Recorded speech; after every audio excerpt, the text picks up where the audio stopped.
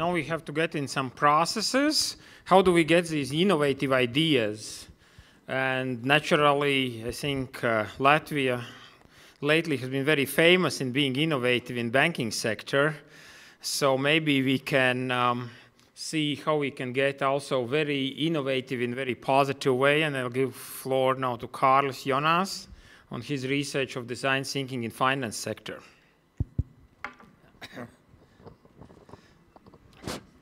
Good morning, everyone.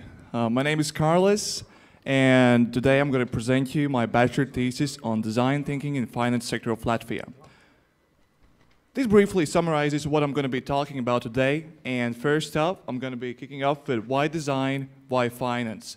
And instead of talking in language of design, I'm going to answer that question in terms of business. In this graph, you see a summary of two market indexes, one of which you know, S&P 500, and the other one, DVI, which stands for Design Value Index, that summarizes top 15 companies which are design-driven in the United States. What is quite interesting here, that design-driven companies have outperformed market, namely S&P 500 by 211% in the past 10 years. What determines design-driven company? That's company where design thinking and design processes are at the core of the organization, where in organizations in which investment design is growing and design thinking awareness is among the management. Moreover, why finance? Recently, finance industry has been quite troubling due to fintech disruption of traditional banking services. And what's more interesting, that the changing consumer needs is the key aspect where disrupting fintechs are challenging the banks. And most recently, banks have understood that and been implementing different innovative initiatives, as for example, creating innovation centers and hubs and so. And therefore, I set to research how design thinking is perceived in banks and fintech companies in Latvia, namely with two research questions: whether there is a difference between the perception and how does this perception in different stages of design thinking differs. So, but before we head there, I'd like to emphasize a bit on this. Design is not necessarily design thinking. Of course, we design websites, we design chairs, even this microphone, but we design business models as well, and there is where the design thinking process comes in. And therefore, I'm going to introduce you with it. So design thinking process is based on 5 key stages. First being empathize, where individuals and teams concentrate on the end user of the product, or even an individual in a company creating a project and understanding to whom he's delivering. Moreover, when that's understood, it's defined in a common goal or challenge that these individuals and teams want to solve. Moving on, in the ideate stage, they brainstorm on different solutions, how this challenge or this goal could be reached. And most importantly, the final 2 stages, prototype and test, where individuals and teams bring their ideas into reality in minimum prototypes and test them, gain feedback, and then even start from the beginning to work on that feedback and create the best product possible. Moreover, design thinking is not that unfamiliar in finance sector. And according to my research, design thinking in finance can be summarized in these 2 statements. That traditional finance companies are currently heavily investing in innovations, innovation hubs, and in design thinking workshops, while in fintech companies, well, they were kind of born that way, because that's the way how, by concentrating on the consumer and the key needs of theirs and testing their solutions, they kind of have that perception higher. So, back to my research. So in my research, as I said, I was researching how design thinking differs between employees in banks and fintechs. And for doing so, I created a survey consisting of 10 questions for each stage, 2 questions. Situation questions that had regarding situations in design thinking process that had to be rated from 1 to 7. How strongly is that appears in their environment. Moreover, I aim to do this survey on 118 respondents from banks and fintechs. And in the second part, to indicate whether there's significant difference, I did regression analysis. And most importantly, here comes the interesting part. I did 6 interviews with experts from banks and fintechs to understand their stance, why are the results as they are. These were my experts that represented 3 from banks, from SEB and Citadele, and 3 experts from startups, from Trino and Mintos. So the results and analysis. In total, in my research, 135 respondents participated, from whom majority were from banks. Moreover, this graph over here summarizes the average results, how bank employees from banks and fintechs value design thinking processes in their companies, and clear trend can be seen that employees from fintech companies perceive it higher. But to indicate the difference, I did the regression analysis. And overall, there is significant difference between how it's perceived in banks and fintechs. However, only in 4 out of 5 stages, the difference is significant. So the interesting part, discussion. What did the experts tell, right? So in this part, I'm going to present the opinion of fintechs, the opinion of bank experts, and in 3 out of 5 stages, I'm going to introduce you with some facts from academics, what they have researched. So, empathize stage, as you saw, the difference was little or basically insignificant. And as banks and fintech experts explained that consumer as the first thing in business is communicated, is the base of every business. And moreover, what bank experts shared is that customer-centeredness is communicated across the whole organization.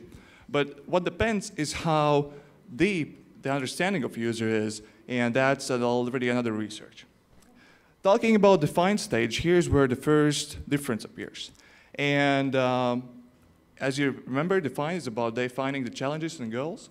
And in smaller organizations, as fintech shared, it's easier to create a common goal, while in banks, you have this large organization with many departments, with many businesses, with shared goals that kind of create a mess there. And academics confirm the same, that lack of focus on defining problem and defining challenges is the key obstacle for implementing design thinking. Moreover, on the ideate stage, as I said, fintech companies are just born that way. They have quite some constraints in creating products. They don't have much time, so they create small idea and go and ideate that. While interestingly, as I said, banks, many departments, large departments, legacy systems that have to be maintained, and therefore quite many roles are operational, whereas as experts shared that of course in employees who are more client-orientated will do design thinking activities more, and academics confirm the same. Moreover, prototype stage. That was the stage where the hugest difference was seen according to my research, and again, fintech companies have these constraints that, as for example, time and budgetary constraints that motivate them to act quickly, while interestingly, in banks, as experts shared, prototyping is not that practiced due to the fact that they don't want to deliver incomplete solutions in the market because they have a huge existing customer base and they don't want to kind of fail in their eyes. And interestingly, what academics say about that is that actually employees in banks, just due to their daily routine in work, lack time in participating in activities as brainstorming and prototyping. And finally, testing stages. As a fintech expert shared his opinion on this, in larger organizations you have to build a larger business case and therefore leaving less time for activities as testing. Whereas in smaller companies, for instance here in this case in fintechs, you just don't have time. So you have an idea and you go for it, test it whether that works and move on. And what's other thing that was mentioned is that quite crucial aspects are the openness of the team and the encouragement by the manager, which might differ in different organizations, and that's one of the key things which actually are regarded to design thinking, that you can express your opinion. So, and to conclude, first of all, I answered both my research questions indicating that there is a significant difference in design thinking perception between the employees in banks and fintechs. And that's mainly due to their cultural differences. Moreover, the research question 2 was answered as well, namely that in 4 out of 5 stages that we just went through, difference in the perception is. And moreover, thanks to my referee, I've added some recommendations, and the first recommendation could be summarized in the activities or initiatives. For instance, inviting design experts into teams that would facilitate the process so that teams would understand it easier. Moreover, other ways like doing workshops, actually like a workshop on introducing these methodologies. What's more, with an expert from SCB, I learned that actually they have even their in-house incubator for their employees where they can work on their business ideas, and that kind of teaches them different methodologies and how to work, including design thinking. And the other part, which was emphasized actually by again, a banking expert, was that the crucial part of success for implementation of various methodologies, including design thinking, is the openness of the team and the encouragement, as that kind of gives the message to their team members and employees that, yeah, I can express my ideas and I can experiment and I can do that freely. And to conclude, there are successful companies and there are failing companies. And I believe that design thinking makes a difference there. Thank you. Thank you. Questions? Yeah? Yeah.